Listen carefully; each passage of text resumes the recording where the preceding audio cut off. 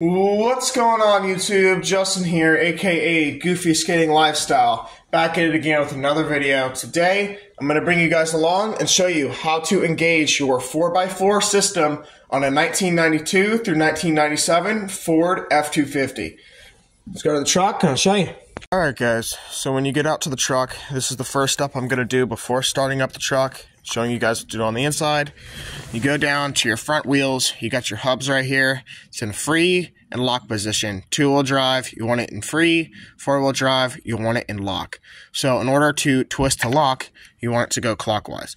So there is your locked position. This will be free. Lock, free. You want it in lock on both sides. And then let me warm up my truck and we'll go from there. So with the locking hubs, I just want to be sure to clarify, make sure when you're not using 4x4 at all and you are wanting to strictly use two-wheel drive and you're done with the winter, make sure you free those hubs back up, or if you're going over 55 miles an hour or anywhere long distance, free them hubs up, because locking those hubs, it's going to make it tighter, it's going to make it heat up too much, and it's going to blow out your wheel bearings or whatever later on. You don't want that stuff. Alright, I've had the block heater plugged in for about half an hour. Clearly it's working. The wire is hot. Alright, let's get into the truck here. Give you guys a little cold start. This is the first time also testing and running the block heater this year. So let's see if the block heater worked in 30 minutes. Yeah, I should wait up to 2 hours or so, but it should be warm enough to where it's warmed up the block and whatnot. We'll see. Let's see what happens. I'm gonna go up to electric cycle.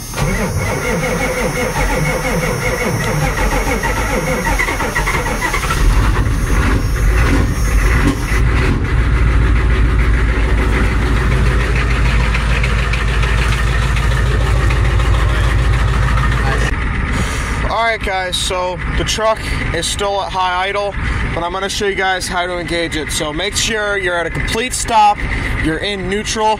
You could probably switch it out of four-wheel into two-wheel while you're in neutral, rolling at a low speed. I wouldn't recommend doing that. I'd recommend doing all of this at a full stop.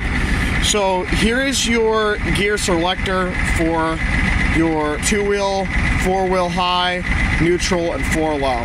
So right now we're at two-wheel high. To get to four high, you just want to pull it back just to one.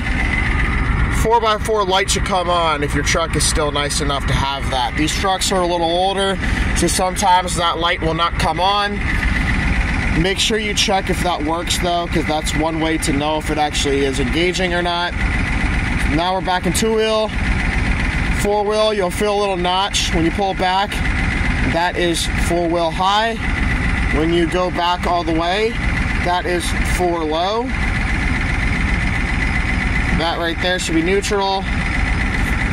And that's four high to two-wheel high. So that's neutral.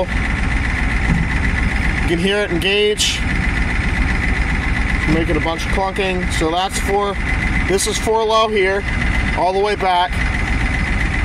That should be neutral. Back to a high. Four high. Two high. So you want it four high for any speeds over, I'd say probably 10-15 miles an hour. So when you're in four high, and these trucks, if you have 410 gears like mine, you're probably not going to want to go over 45. Even 45 and 4 high is kind of pushing it. In these trucks with 410 gears and a 5 speed, probably not the best to do for long distances. 4 low, you're probably going to want to go only a maximum of 10-15 miles an hour. Probably not good to go anywhere past that. But that is how to engage it. Probably going to start this video up again once I start driving it with four-wheel high on, so you can see what it's like. Realistically, I'm going to have the phone facing my face, so it won't really show much, but that's how we'll do it here. All right.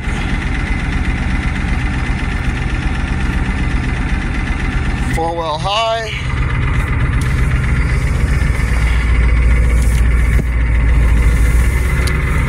Alright, feel is engaged. 4-wheel high is on. Gonna switch the camera around to me on the phone mount just so I'm not distracted when I'm driving. One way you can tell if your 4x4 is engaged also is turning. You're gonna have way less turn radius. So 4x4, way less turn radius. You'll feel a lot more torque when starting out. So you'll have to find ways to turn less hard. If you're taking a U-turn or whatever, you're not going to be able to probably do it unless you're engaged in two-wheel drive. That is it for today's video. This was how to put your 1992 through 1997 OBS F250 into 4x4. I hope you all are enjoying the video so far. And until the next one, please like, comment, subscribe, and I'll see you guys next time. Peace.